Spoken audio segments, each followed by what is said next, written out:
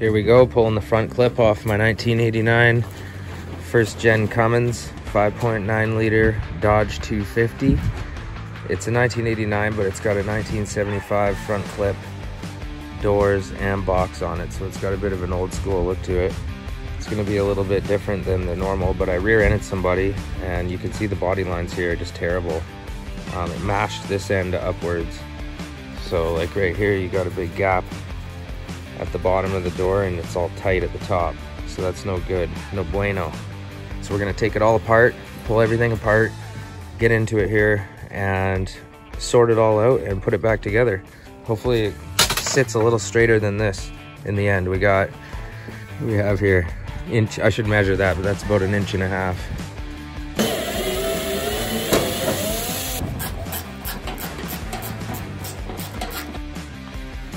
All right, it's good to always have a magnetic tray to keep your bolts and nuts and everything all sorted. Next up, I'm going to remove the bumper. So right under the bumper here, you got 3 simple bolts. You pull those off, both sides.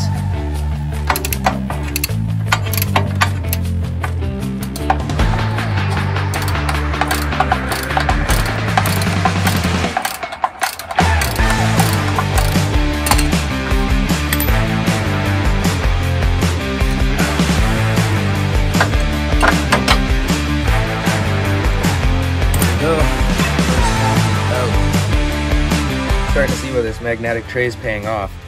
I mean, you can keep all your little screws in groups, right? So you know exactly where they all come from, how many you got. If I didn't have that, they'd all just be kind of scattered on the table. We now have all 6 bolts out. The bumper should be free to come off. There we go. So we're only about half an hour in. We've already removed the grille and now the front bumper.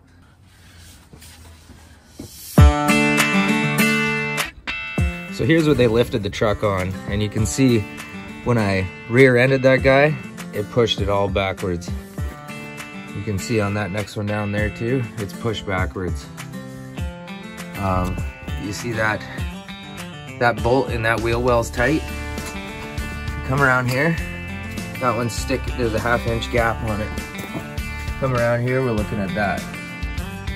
So this whole panel has been pushed that way, smushed in. Beautiful unit, fully in love still, fully in love. This is a labor of love. Next, I'm gonna pull out these headlights. These simple Phillips screwdrivers. Take this little bezel ring off. Go into the back there, unplug the harness. That's all you gotta do.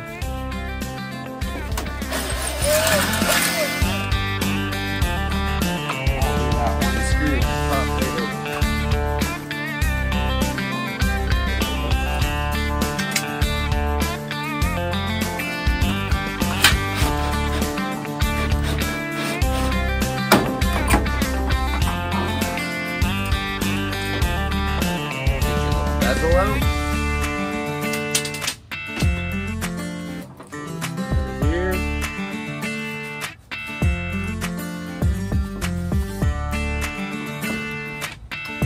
Out of the back is just 3 prongs, nice and easy. Pull it out. Make sure you keep your little weather cover intact. Okay, so it's the end of day 1 working on this thing. Okay, we're back out here, day 2 on the old Dodge. I've been looking over what the next step is. I've got the whole front pulled apart now. I got the bumper off. There is this one little piece right here I can pull off, and then I'll get a better view underneath. But first thing I want to do is get that cowling off the top there. Once I remove that, then I can get to the bolts at the back of the fender. So the first thing you got to do is take off the wipers. Okay, so this is what you're looking at here. You'll see a little tab on the side here. If you open it up, you'll see a little tab there. Now the tab, that's what comes into play.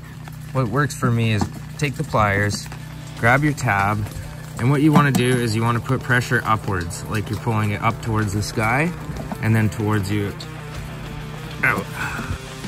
Okay, now once I get both the wipers off, I can go ahead and remove this cowling here and I'll be able to see those two top bolts on the fender here. We got a bolt here, and we got screws all along the front. I only have 2 screws in the middle. These ones have already been removed by somebody. Okay, so I got the 2 screws in the middle removed and the 1 screw on the far end removed. This is the last one right here. You can kind of see it on the side of the screen.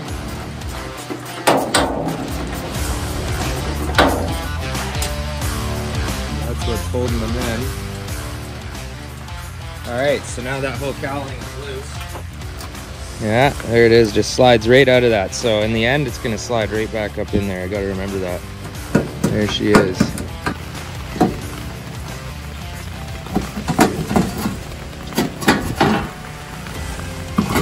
All right, she's coming out.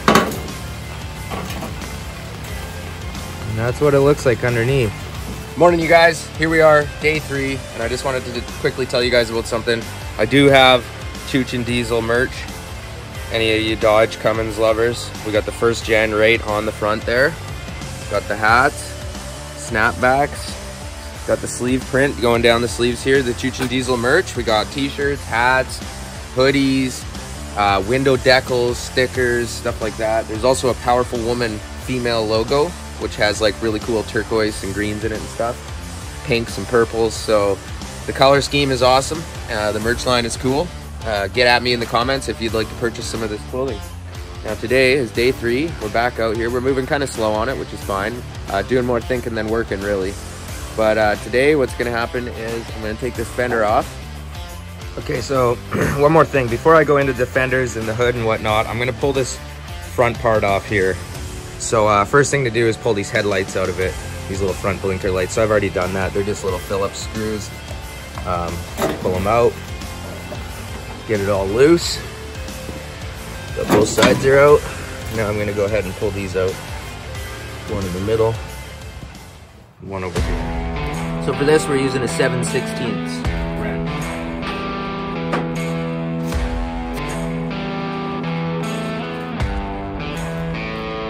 And that's what those look like. Okay, now what we're looking at is the fender is completely exposed. Ready to take off. Before I remove the battery, I just want to say I did just install a new one of these battery straps, we'll call it. It's probably 12 bucks at Lordco, and if the DOT pulls you over, they can give you a truck inspection just on the fact that your battery isn't strapped down properly. And I just had a bungee cord like a lot of the old rednecks do have, but I'm just trying to avoid problems in the future, so that's why it's good to have a battery strap.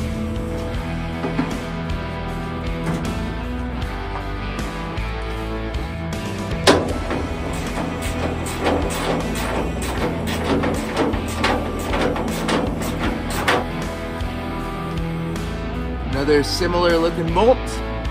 Okay, just as I expected, you take the 2 back ones out and pivots on this front set. So one thing I've done is just put that block there so that if it does come slamming down, it hits that block.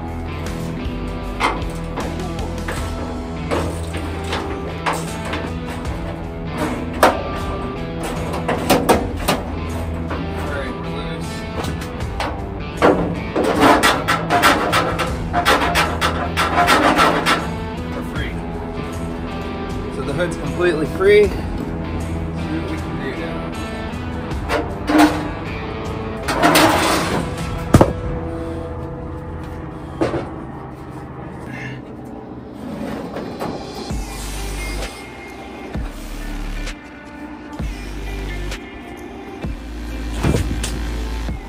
Whew, we did it. Oh, and as you can see here, the Dodge parts are really starting to stack up now. That's a beautiful old bird bath hood from the 70s. It's a 1975 hood right there. Okay, now the hood's off, and all that's left to do is pull these fenders off. I'm obviously nervous because I've never pulled this truck apart this much, so I'm hoping it all goes back together good. Good thing to do is just go through and give them all a quick shot of WD-40. These ones in here, they're rusty. You know, so you're gonna wanna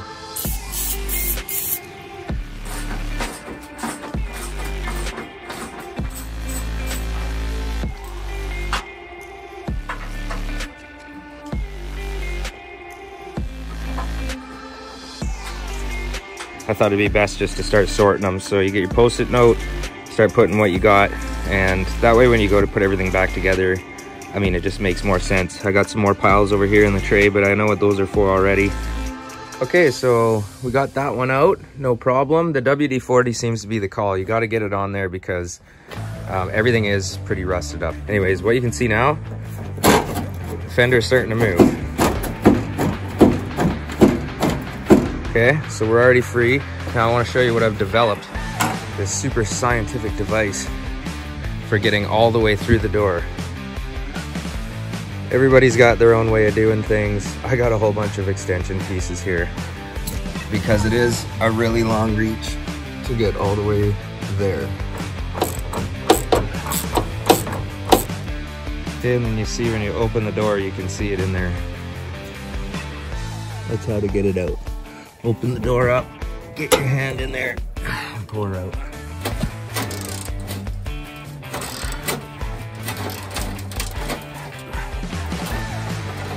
You never know if it's gonna come out. It is, but look how shitty and rusty all those are. That's why the WD-40 is important. Because everything's gooped up, rusted in, and if you have to force it really hard, it normally breaks the clip that it's grabbing into, because those clips that they slide over the sheet metal, it's rusted out. The clip is thinner than the panel, so when you go to turn that screw, it just breaks the clip. Rebend it, there we go. See that spread away a bit. Let's see if I can grab onto it now. Okay, I'm gonna tell you what's going on now. Things have kind of fallen apart and taken a turn for the worst. The body gap there is actually almost worse now. Like, it's pretty big the whole way. At least we're not screaming tight on the top. What's happened though is I got my bolts in the bottom, and then I went to throw my one that goes in the door there. But the problem is I got it in there, and then it did what I was saying before, is it broke the clip and it's free spinning. So I'm missing a 1/2 inch there that this panel is supposed to be tucked in. So, you know, when you come this way, you can see that. So I've almost made it worse. Let's be honest here, I've almost made it worse. I'm kind of nervous about it all now. I'm trying to put it all back together. So I threw my bolt back in the top at the back corner, and you know, I'm starting to bolt it back together this way, and it's kind of lining up. I've had to use my pry bar to get in here because like some of these holes just are not lining up the best. But basically I'm tucking tail, turning it around, and putting it all back together because I don't think I was able to fix that anyways. So at least it's been a good video learning how to take the whole front end of this truck apart. I mean, it's not all for nothing because everything's just a learning process. I'll slap it all back together, and hopefully in the process the hood goes on correctly, and maybe I can make a few body lines up front look a little better in the process. Like, I know this hood, like one side of the truck is higher, but I've smashed some of that down now with my tool. So hopefully everything goes back together good. We'll see. So it didn't take me much more than about a 1/2 hour to get everything all back together. Obviously the hood's not on, the grill's not on, the bottom part of the grill and the bumper, but it should be ready to run. I just threw the battery back in.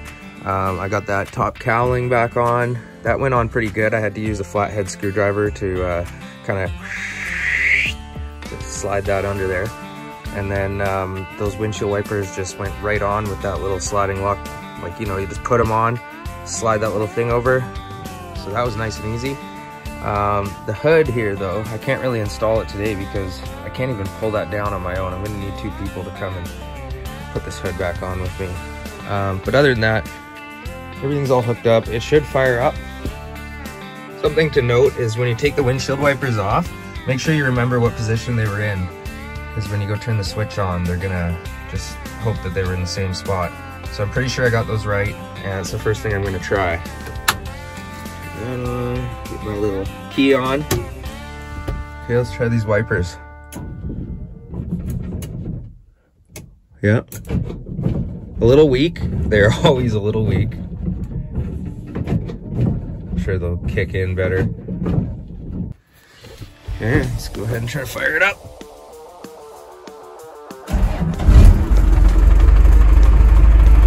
Oh, she just fired right up.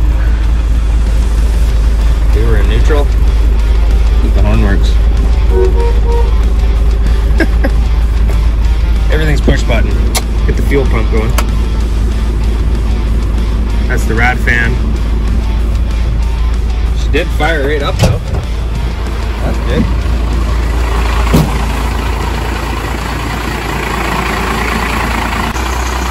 Okay, headlights are working.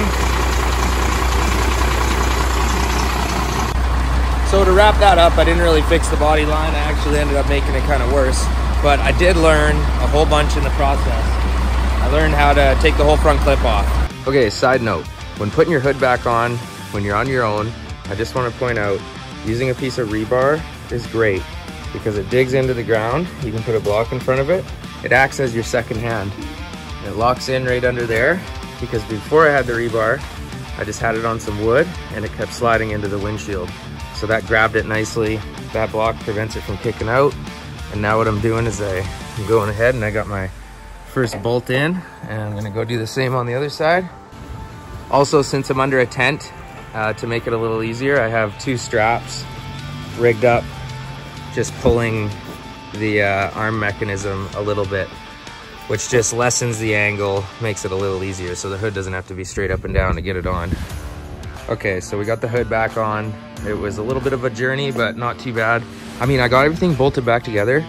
I'm pretty nervous right now because honestly, pulling this hood down is gonna tell the true story of, like, I don't even know if that hood is gonna come down over top of this panel because we did tweak a bunch of stuff. I was hitting right here with the jackhammer, trying to like bend stuff around. And you know, in the end, this body line here still is pretty bad, but at least at the top it isn't completely jammed in. So, you know, it's a little bit open here. I can live with that. The bottom's pretty flush with each other as far as that goes, so that's not as bad. I was afraid I was gonna go backwards, but I'm starting to think now that it's gonna be okay. I got this cowling on. Obviously we're a little bit higher right there, kind of annoying. But it was always like that, and this was like pinched way up in there. So those are pretty nice body lines. Okay, so I'm gonna bring this hood down and we're gonna see how everything jives. I'm just gonna keep an eye on this body line as I bring her down. Oh, it's actually starting to line up okay. Oh, it's actually coming pretty tight. Oh my God, look at that. That actually came out so nice. How's this side? Totally messed. Okay, that's not good at all.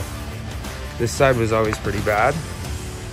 It was always sticking up a bit, but it's pretty pronounced now, so I'm gonna have to make some changes there.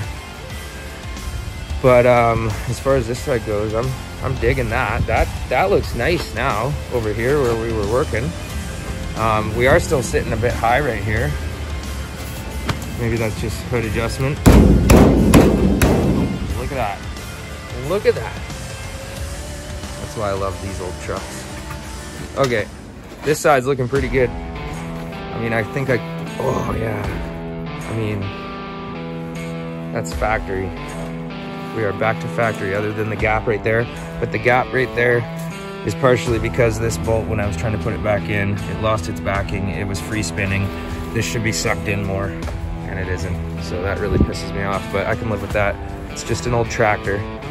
So now that I know the hood actually goes on, actually let's go ahead and close it fully. That there is slammed closed. Look at those body lines, folks. Am I a genius? I just get into things and try. That worked out great though. 1975, still looking good. Now, when I get this grill on, I'm gonna be interested to see what we had. We had an 1.5 inch gap there. I think it's gonna be a lot smaller now. I mean, this body line's totally crap. It's sticking up high too. But I can adjust that on the hood. So maybe I can adjust and get this side good too.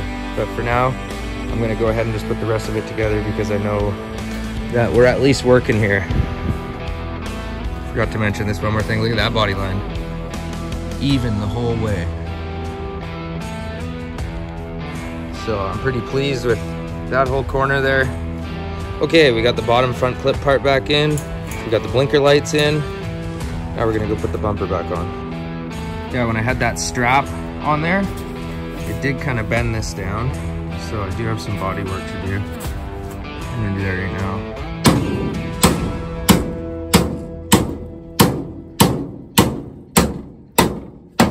Okay, that should be perfect.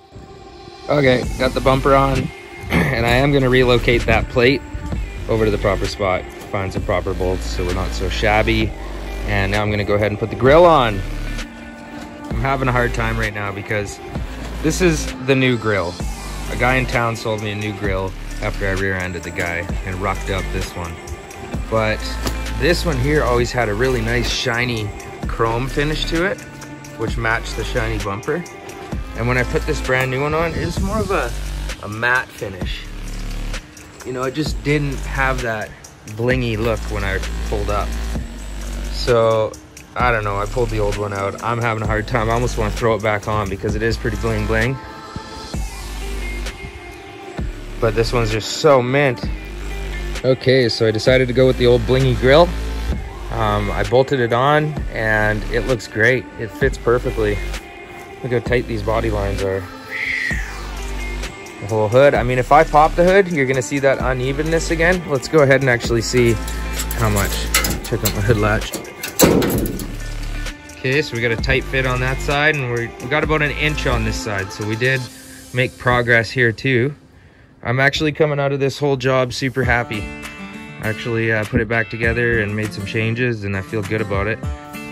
So the happy coincidence here is when I go to put these bezels in on the old grill, it works out perfect. I got all these little plastic grommets to screw to. Whereas on the new one, new-ish, it only had two on each side. See, there's nothing in there, nothing for the screw to grab to. So the bezels were kind of flopping around, and now I got the old one back in. Look at that, there's plastic in all 4 of them there. So it'll be a nice tight fit and just looks super sexy. Look how shiny that is. Obviously this is where I make contact. My rear end of the guy, bam! Crunch that in, but and like everything was all bent up. The whole bumper right here was bent into a V. I smashed that out with a sledgehammer. Good enough, right? And you can see right here, right there is actually bowed out quite a bit. So that's where a lot of the damage did happen. Okay, we got it all back together, shined up, and ready to go pick up some smokes and head to your mom's house for some grub.